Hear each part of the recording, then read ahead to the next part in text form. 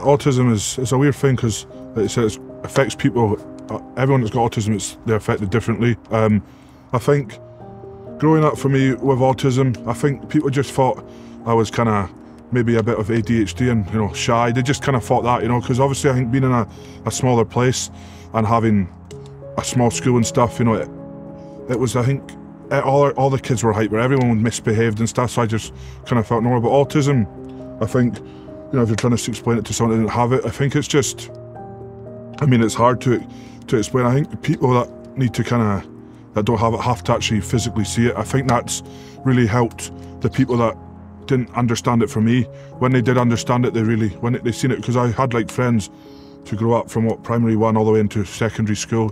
They knew when I was in primary school, I acted a bit different, but they just thought it was misbehaving. But then when I got into older and older and older, the more they were with me, the more they were questioning stuff and saying why is this, why is that? And then when I actually told them, they understood it. So I think, yeah, it's hard to explain it to someone that doesn't know about it, because it's basically like a mask, isn't it? Nobody knows I have autism because there's nothing physically wrong with me, it's just mentally. But I think people do understand it when, you start isolating yourself away from people, when you don't want to be with everybody else, you want to be just alone all the time. And then that's when I think people start understanding there's more to Tom just being shy, there's more to Tom just being this, or he's got some sort of additional needs. So yeah, I think, yeah, it's really hard to explain, but I think that's kind of what it is. For me as well, like I said, I don't look like it at all, and I think because I live in such a small place as well, and I think,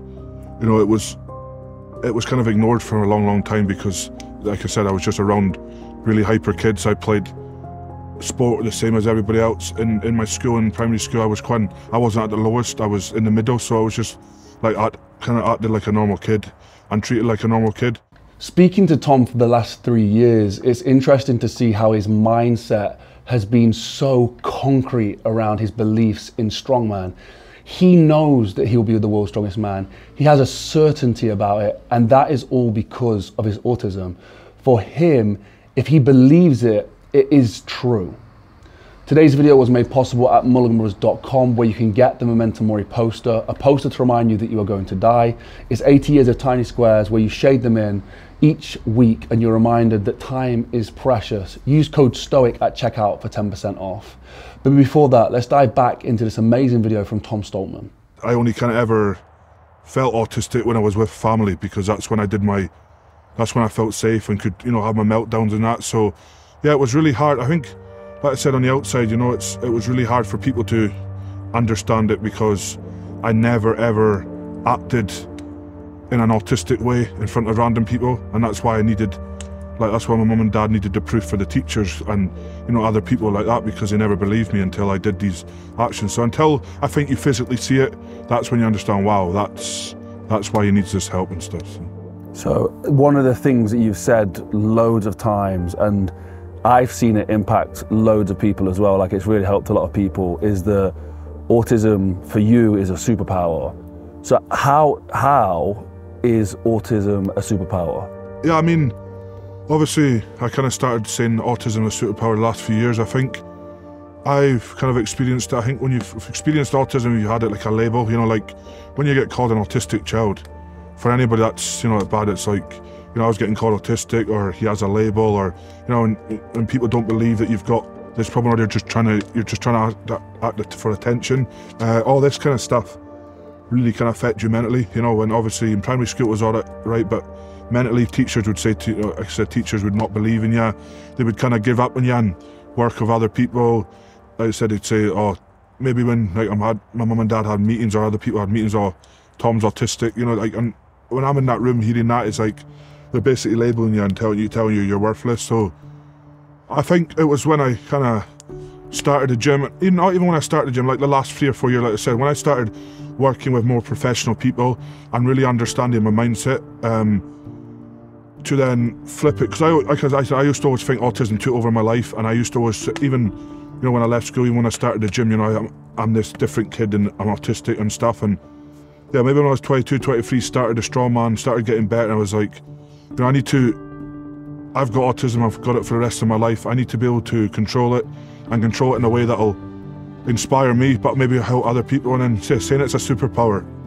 I mean, it is basically a superpower because like only 1% of people in the world has this, and every single person that has it is smart in their own way. Like Albert Einstein, for example, was the smartest guy in the world and stuff. And then, you know, other people, like you look up so many famous people that have autism and they were at the top of what they did, or they were some of the smartest people in the world, and that's a superpower in itself. So yeah, I think it just, when I started working with professionals to help my mind, I just wanted to say that this is a superpower, and I just wanted to know that I wanted to help kids before they got into school, that, you know, in school you're going to get called autistic, in school you're going to get called this, but if you call it your superpower yourself, you'll be able to rise above that, and you know, you'll live with it. You'll be able to maybe talk sooner than I did. You'll be able to just help people around you. People understand you, and it'll just give you that better life as you're growing up in school and stuff. So yeah, that's why I kind of changed it from it being like a negative effect to people to a positive and superpower. You can do anything you want in your life,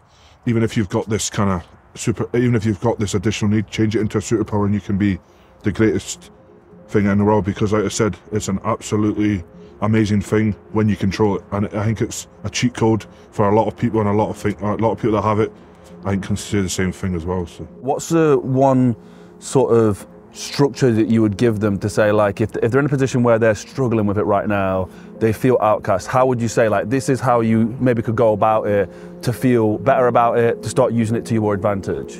Yeah, I mean, for me the biggest thing would be kind of to have a plan in your life. I mean, plans don't always go together, but I think, you know, as my whole life I can remember, you know, I've had a plan of what, you know, what time I go to school, what time this was, blah blah blah, and I think that's really important to take everywhere you go. So, you know, if it's kids that are, you know, just starting maybe secondary school and they're scared to go into that bigger school, I think, you know, sitting down with parents and teachers and having that kind of plan written out to know where you're going to be in the school, what classes you're going to be and who you're going to be around is very, very important as well. And yeah, that then just leads, I think planning really just stops kids and stops from overstimulating, and will really help them to know their way around the school, the way around life, and it just really helps you in the day-to-day life and when you're getting older and older. I planned for my whole life, and that's the thing that's really helped me from a young age. That's what my mum and dad did, that's what my sisters helped me with, Luke helped me with, and yeah, planning is probably the most important thing I could say to someone that has autism, and also to be open about it. Like, you know, you talk about people trying to hide it because they don't want to have a label, but that's what I'm trying to say. It's a superpower. Be proud of it. There will be I guarantee the people that have autism will be better at something that these normal kids aren't at, and that's the thing you need to kind of, you know, rely on. If someone's really good at maths, go take advantage of that and, you know, really show your skills and be proud that you've got this superpower that's helping you achieve your maths or whatever it is in life. But yeah, I think starting with a plan is very, very important, and then working your life around that plan is the thing that really helps kids or, you know, older people with autism. So. For Tom, autism is a superpower, and genuinely over the years I've seen that. Like, when I first met Tom, he struggled to have a conversation eye to eye, and now he's completely different. But his autism did have a massive impact on his life, but he's managed to change that into an extreme positive. To be a professional athlete, it needs extreme regime. You need to stick to the program to a T. You need to stick to your diet to a T. You need to do everything meticulously. And Tom has done that better than any professional athlete. The reason being is because with his autism, he needs to be in that routine. It needs to be exact. But then on the other side of it is the belief system. I have seen Tom put 400 kilos on a deadlift bar, go to pick it up, and he could not budge it. And he would say before, or as he's doing it, he would be lifting it and he'd say, I haven't got it. And as soon as he says that, it goes to his head, then he can't do it. And, you know, afterwards he'll be there, be like, there's no way I'm lifting that. I can't lift that. I just can't lift that weight. He'll come back the next morning, which is unheard of, by the way. He'll come back the next morning, put the same weight on the bar, be in a better frame of mind, believe that he's going to lift it, and it'll come up like an empty bar. to see that mindset in action is quite incredible. I would take it as far as this as well. Tom said, when we filmed this documentary that we've shot, that's coming out soon, guys, when we filmed it, Tom said to us when we first met that this year I'm going to podium World's Strongest Man and next year I'm going to win it. I would go as far as saying, because Tom said that he was going to podium that year, he podiumed that year. Now, is that a positive? Some people would say yes, he came second place, and then a year after he did win it. So he was like, he predicted the future. But what happens if he'd said, this year I'm going to win it, next year I'm going to win it, next year I'm going to win it? If he'd said that, he would have done it. That's what I genuinely believe. And I know it sounds ridiculous, but that is how powerful Tom Stoltman's mind is. That's just my opinion. I'm always mesmerized by the way in which Tom is. I'm so excited for World's Strongest Man this year. Tom and Luke are looking incredible. So yeah, me and Neve are heading out to Ohio now. And keep your eyes peeled for my stone lift. Hopefully I don't embarrass myself. Keep your eyes peeled. Guys, this was all made possible at Mulliganbrothers.com with a mission where we inspire change, where all the profits go back into this content. That's what we do. From the t-shirts, the hoodies, the journals, but also the brand new Momentum Warrior poster. A poster which is 80 years of tiny squares that reminds you that as you shade them in each week that you're going to die. That's it, as simple as that. You are mortal and one day you will die. Time is precious. And it's been the most motivational tool for me. Use code STOIC at checkout for 10% off. Thank you for watching. Have a blessed and productive day. And I'll see you in the next one.